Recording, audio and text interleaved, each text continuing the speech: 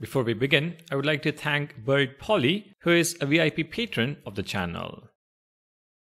Alright, for the last topic in this Styled Components mini-series, let's learn how to work with global styles in our application.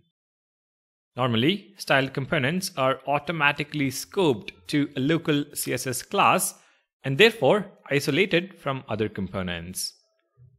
Things like CSS resets or base style sheets, however, need to be applied globally. To help with this, the library provides a helper function called createGlobalStyle. Let's look at an example.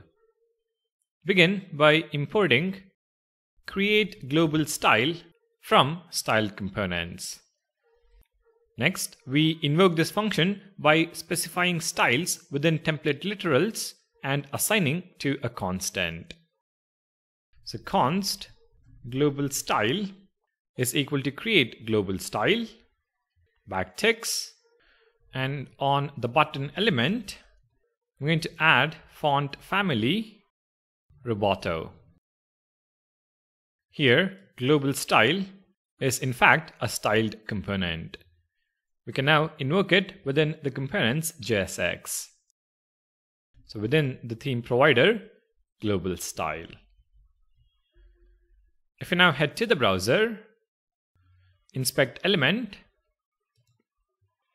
and take a look at the computed styles, you can see that font family is Roboto. And since global style is a styled component, it even gets access to props.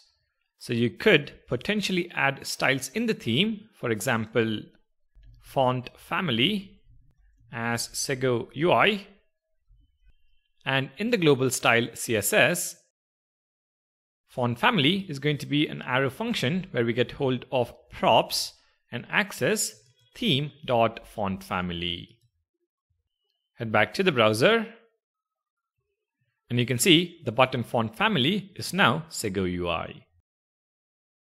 A common use case for global styles is to add CSS resets or base style sheets. But hopefully, this example has given you an idea of how to do that with styled components.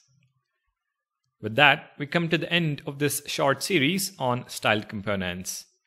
It is a package that a lot of companies use, and I wanted to make sure this channel, being a one-stop shop for React, styled components is also covered.